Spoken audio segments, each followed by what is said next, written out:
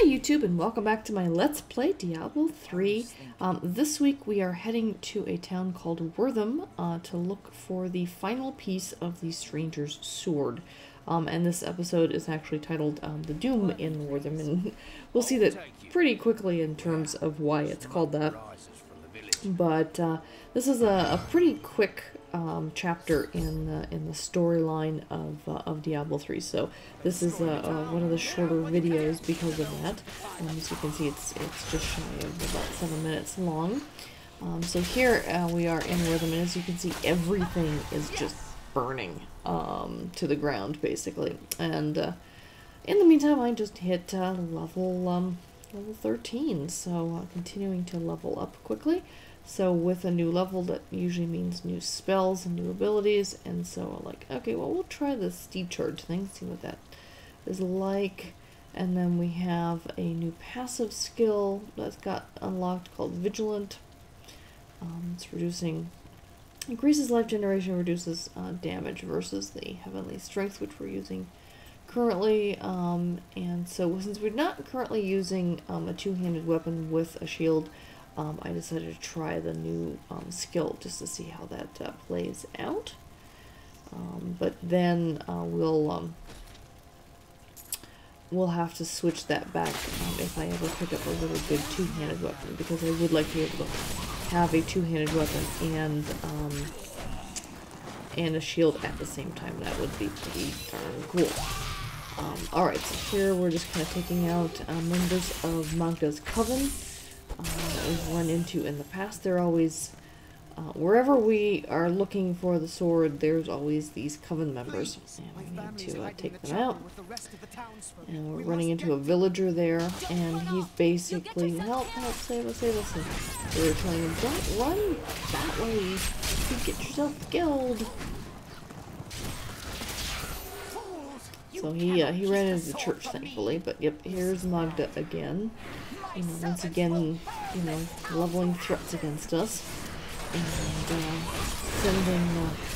sending ever more powerful coven members at us. There's that steed thing that we've seen.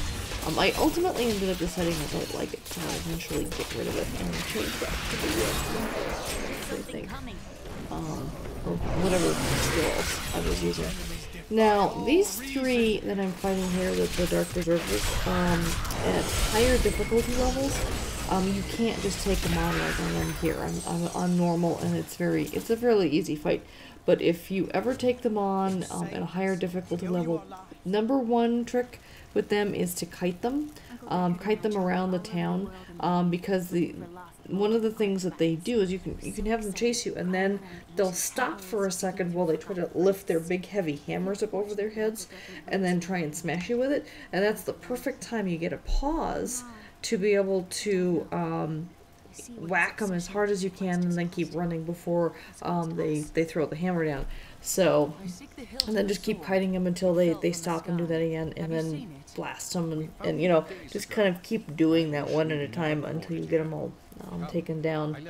So that's my big hint for taking down berserkers like that, or any kind of critters that look like those berserkers, because they tend to have the very same MO in terms of how they attack. Okay, so we have come down to the cellar, and the sword piece is missing, and we're getting a communication from Mahgda again, saying, haha, I already got the sword piece, and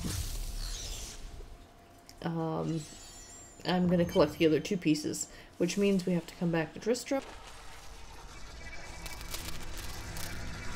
It's your choice, Cain. Either use your Herodric arts to repair the sword, or your dear Leah dies a horrible death. Oh, this pain, this destruction. What is the sword to you? To me, nothing. To my master, Belial, everything.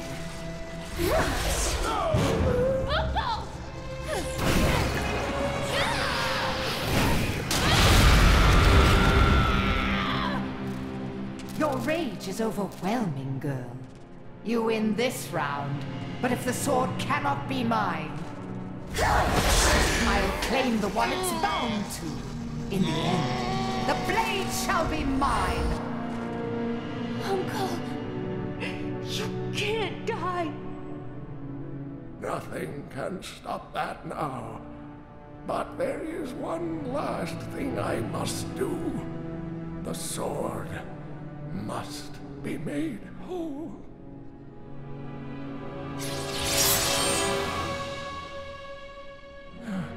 Just as I suspected, the sword is of the high heavens. The stranger is an angel. Heed the journal. The truth lies within. Uncle Deckard!